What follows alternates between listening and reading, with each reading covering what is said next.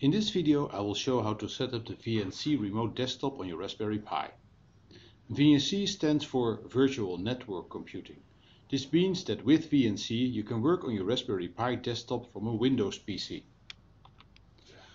To set up the VNC Viewer you will need the following: a Raspberry Pi with the Raspbian operating system, a Windows PC with internet, a monitor and an HDMI cable, this is to connect your Raspberry Pi, a USB mouse and keyboard to connect to your Raspberry Pi, VNC Viewer for Windows, it's a free remote desktop software, and a FING app and an Android phone. You can do without, but having this app makes it very convenient to find your IP address. So how does it work? First you need to have VNC installed on both your Windows PC and your Raspberry Pi. Raspbian OS has its standard installed, so you only need to install it on your Windows PC. Then both the Windows PC and the Raspberry Pi need to be connected to the same Wi-Fi router. The VNC software on the Raspberry Pi will then broadcast its desktop via the Wi-Fi network, and you can access it from another computer via its IP address. Mouse movements and keystrokes on the Windows PC are sent back to the Raspberry Pi to enable you to work on the Raspbian desktop. VNC is pre-installed in the Raspbian operating system. This means that on your Raspberry Pi you only need to enable it. For this you go to the menu, Preferences, Raspberry Pi Configuration, and you select Interfaces. And here you can enable VNC. As you see, I already enabled it. Well, actually this video is recorded on a Windows PC via VNC. After enabling VNC you click OK and you need to restart your Raspberry Pi. After enabling VNC you need to get the Raspberry Pi's IP address. The easiest way to do that is click on the VNC icon, and here you see the IP address 172.24.116.100. Please note this down because you will need that later.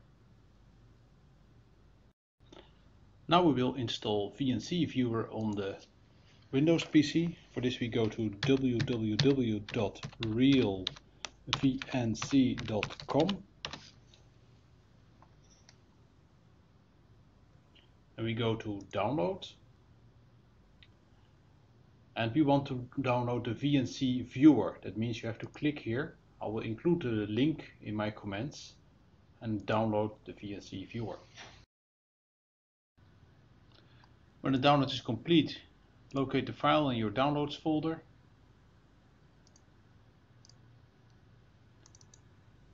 And run the file.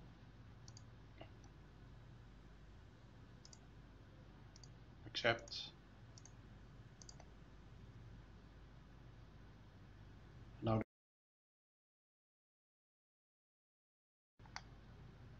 finish. And now you can find VNC Viewer here.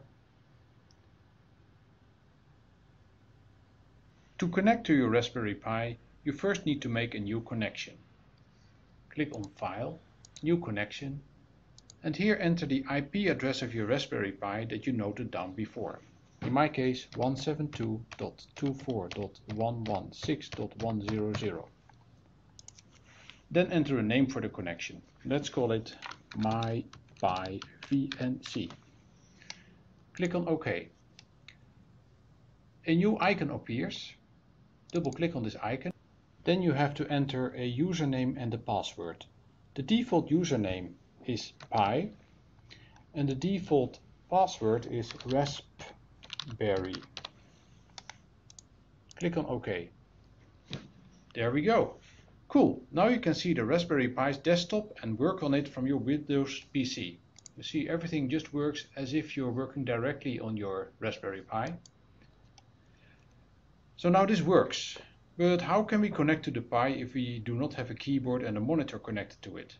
Well, that can be done with FING, and I'll explain that next. Another way to find the IP address of your Raspberry Pi is FING. This Android app scans your network and makes a list of all connected devices. First, make sure that your Android phone is connected to the same network as your Raspberry Pi. Then start FING and scan the network. Scanning is relatively quick.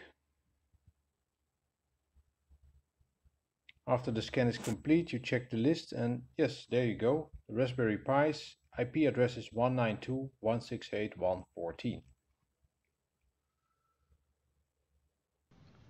That was it for this video. I hope it was useful for you. In the next video we will set up Node-RED on your Raspberry Pi and connect it to the outside world.